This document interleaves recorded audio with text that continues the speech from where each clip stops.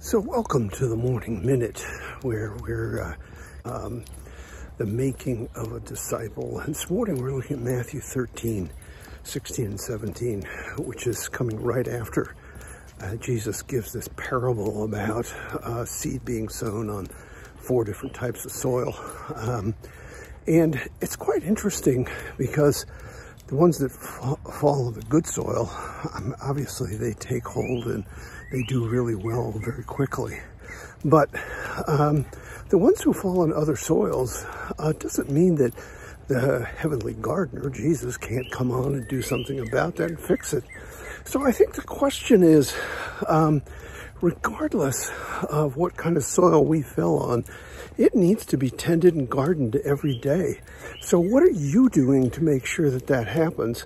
And how are you helping others do that very same thing?